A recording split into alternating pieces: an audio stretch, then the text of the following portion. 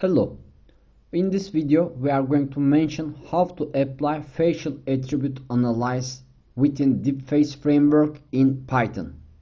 Firstly, we will import the Deepface framework from Deepface, import Deepface.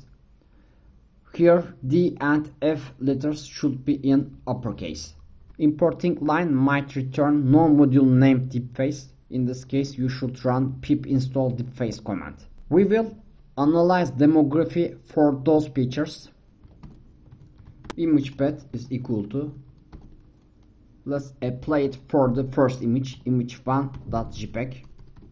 We will read this image with OpenCV. That's why I'm going to import cv2, and here cv2.imread and the path of the image1. That's going to be my image. Also import matplotlib.pyplot. We are going to use this library to plot the image. Here let's call plt.imshow and pass image. Color of this image is blue. That's because of OpenCV reads the image the inverse order of the red, green, blue. I could fix this just like that. We are going to call the analyze function under the Deepface interface and pass the image path as an input, and also we will store the result of the analyze function in the demography variable. As seen in default, the analyze function will find the 4 different demographic information: emotion, age, gender, and race. Let's see the content of the demography variable. It's the type of string. We can check this in Python just like that. It's string, but it's similar to the JSON.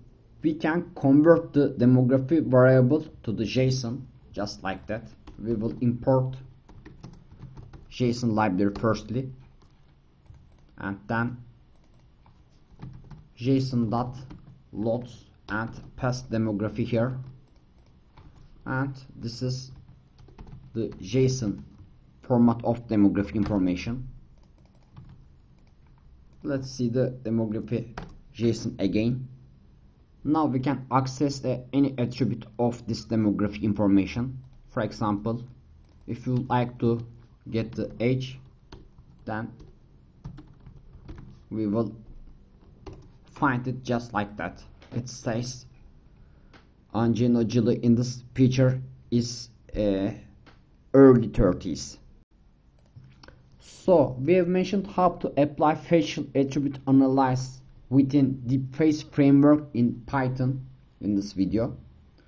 We actually need to import the Deepface framework and call analyze function and pass the image path. That's just we need to do.